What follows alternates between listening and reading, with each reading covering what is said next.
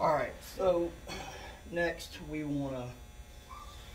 gonna do a camshaft install. So but before we do that, I like my Loctite medium strength blue. It's kind of a paste. I like it. It doesn't run like the normal Loctite does. You see a little bit.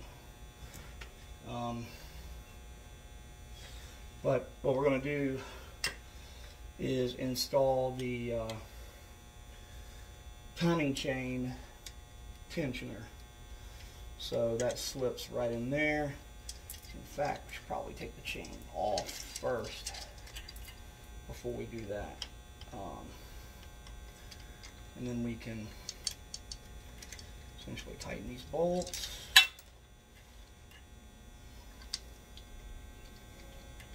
One, and then here's the other. Line that up.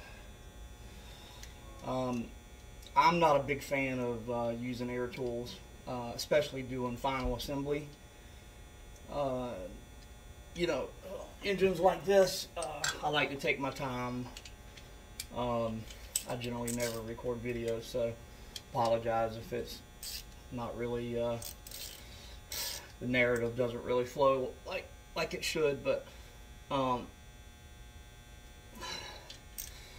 also do take note of torquing certain fasteners properly, like timing covers, torque to yield bolts like crank bolts, things like that, head bolts. Those I always use a torque wrench, inch pounds or foot pounds, depending on what we're talking about. But things like timing chain tensioner, I've done this enough where I have a pretty good feel on exactly how much torque it should be, especially on a part like this that's not critical, with blue medium strength Loctite. So before I install the cam, I did want to show you what I was talking about with the difference in the timing covers with the variable valve time delete. If you look, this is the stock timing cover. So it is simply a cast aluminum timing cover which has a variable valve timing actuator, which has a pin that moves in and out, essentially that engages and disengages the variable valve timing actuator, which is in this piece here that we talked about. So all of this essentially has been redesigned via CAD, which is very nice, by the way. LME late model engines really did a good job on this. K-Tech also does a very similar setup, but I like the LME setup because they actually machine the LS3 sprocket to put the timing hole, the camshaft timing hole in the proper position. The K-Tech LS3 sprocket, it's off by 6 degrees, I believe.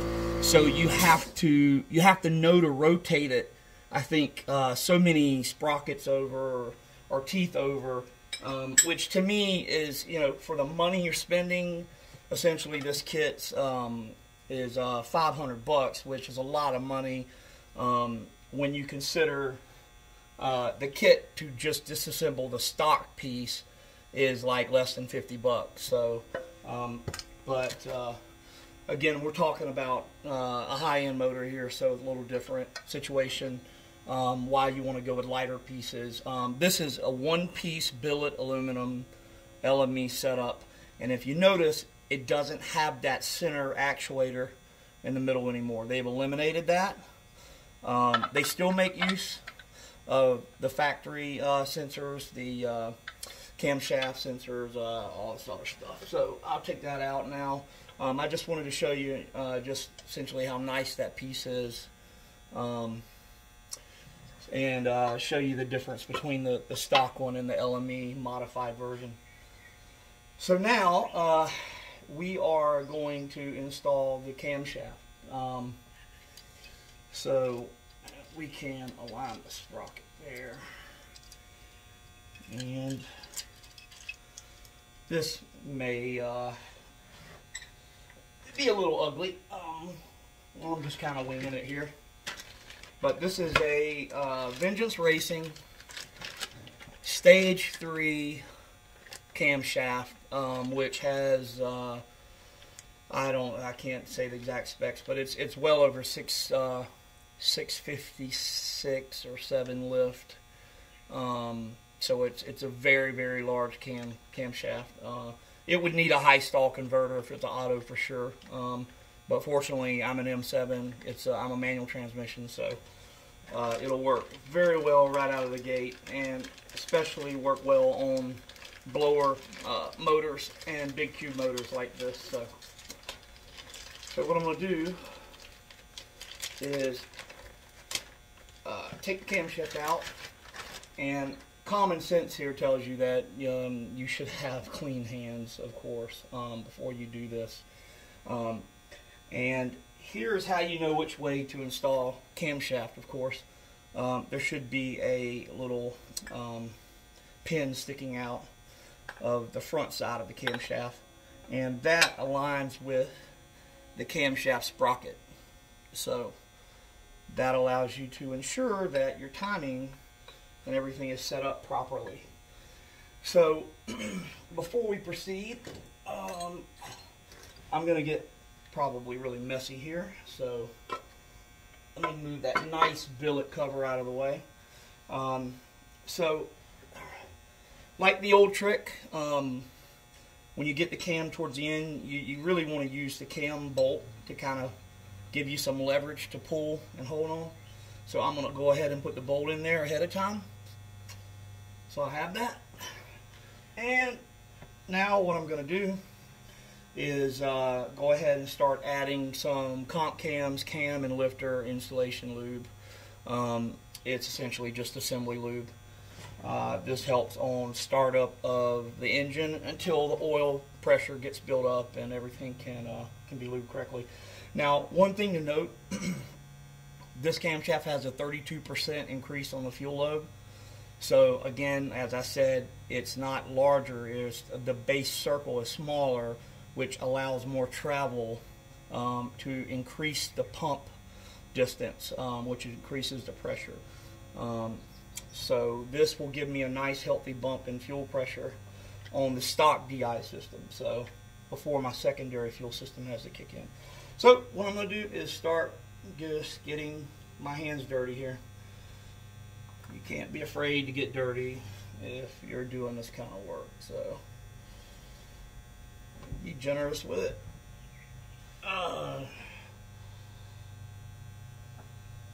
So essentially you want to lube up all the journals, pretty much everything. Now what's important here, a lot of people will lube the entire camshaft, and that's not necessary, because then you're going to get it all over you, and it doesn't make any sense to do it that way. So it makes more sense to essentially start with part of it lubricated and just essentially slowly, very carefully. You don't want to nick the bearing surfaces because they are fragile, but you want to insert the cam slowly, and then when you reach the end where you've essentially ran out of lube on those surfaces, you just add more. Pretty simple, huh? And that makes it where you don't get it all over you, which I kind of am anyway. But again, this is it's important. Have everything covered properly. You don't want any premature wear on startup. So now I can just keep going. Right on in there. Sometimes you gotta kind of twist and rotate and feed it in there. I don't like a little bit more right there. All right. There you go. And then as I go in, I'm just making sure that I have plenty of assembly lube on all the surfaces. You know, I may go overboard here, but that's just how I am. Especially on a nice motor like this. So just keep feeding the cam through. And you'll notice here, this, I don't know if you can see that, but this journal or this face here on this bearing, or where the fits inside the bearing, has a slot or a groove in it. And that is where the oil will flow through that slot, through holes that are pre-drilled in the cam, and that actually is what lubricates the cam through the bearings. There's actually a groove in here, and it allows the oil to flow through all the orifices in the motor, through all these little sort of oil passages. But this is the one part in the cam where it has the actual slot where the oil can flow right through. So, and I'm going to keep going, being very careful. Now I'll go a little bit more. And now you see why the bolt at the end is important, because I'm running out of area to grab onto the camshaft. So, and all right, yep, I'd say that's plenty of lube. Yeah, I might have went a little bit overboard, but that's okay. We know that on startup, this thing is going to be good to go. So let's get that last bit right there. Come on, baby. Fit right in there. And then you might need to go to the other side and coerce it into the last bearing. There's on the back side of the motor, there's another essentially there'll be another plate, retainer plate, that prevents it from going on the back side where the flywheel and clutch assembly and all that is installed. But now you can see our clutch is made a little mess, but that's okay. That's normal. Now we can take the cam bolt out, now that our cam is in there properly.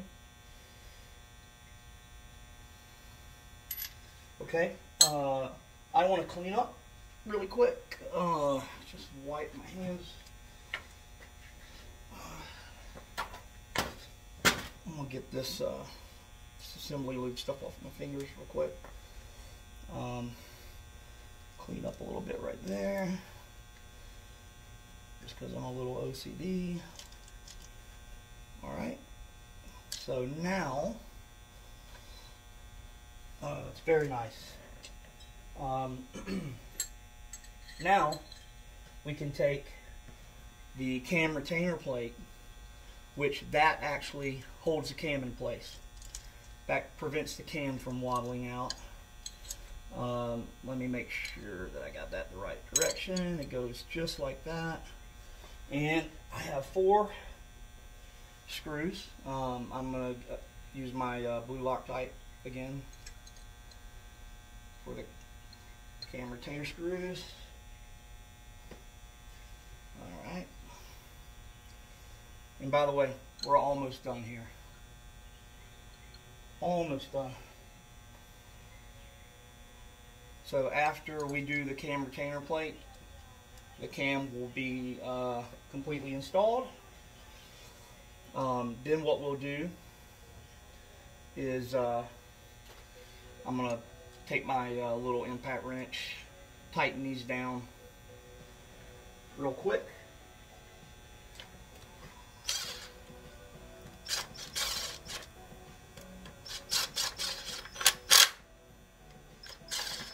Again, do a crisscross pattern.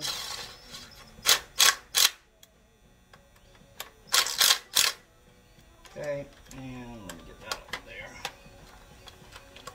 And there we go. Clean up the excess. Again, they don't need crazy torque on there. We are, we're screwing this into aluminum, so you want to be careful with that. But now cam's installed. So next, and I am going to sort of finish the torquing process separately, off camera, or either in another film, another edit. But I am going to show you how to install the cam sprocket and align. There's essentially a dot here, and what you want to do is you want to align those dots. So, and that's where it gets a little tricky, because that dot is over here. So I'm gonna have to turn the cam a little bit. So, and that's what I mean. There's a little bit of finessing this, and I need to make sure the cam doesn't go out the back, because I haven't finished that backside yet. So, okay, so what I want to do is turn this to where you see this little notch here. It's not technically a dot, but that notch should align with the dot here on the crankshaft sprocket bolt. So, and this is where you really have to be dead on. So I don't know if you can see, but the #1 piston is at top dead center. So if I can rotate the block, you can see here this #1 cylinder. So 1, 3, 5, 7, 2, 4, 6, 8. #1 needs to be at top dead center, which means the piston is all the way at the very top. So now you can see that we have a dot here, and then we have the dot there, all nice and aligned. So the trick is going to be getting this sprocket, getting all this on. Of course, I got to take this back off. So there's a little bit of coercing, and you got to get the sprockets lined up, so the teeth lined up. So that's the catch. Got to get that all lined up perfectly, and I don't know if I'm far off. Pretty close here.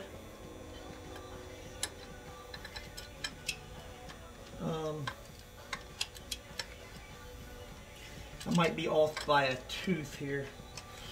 So anyway, this is the kind of stuff that you do off camera. I mean, it's just, you got to get the right tooth aligned, right centered. So it's a little tricky, and if you don't get those two dots, if you don't get them exactly on the right tooth there, then your timing is off, and that's bad. So we don't want that. Definitely don't want that. So I think, I mean, it's close. Very, very close.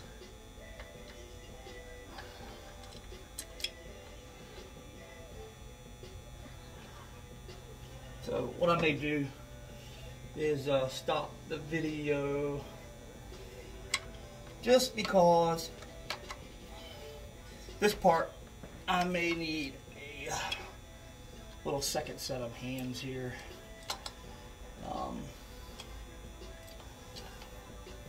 Yeah. So, but anyway, point is, I wanted to just really make a note that for this to work, you got to have it exactly on the right teeth with those slots lined up. 6 o'clock, 12 o'clock. So, and then also the camshaft notch has to be exactly in the right place. So, I am going to stop there, take a break, and just make sure that I take my time with this and get that right. But you get the idea.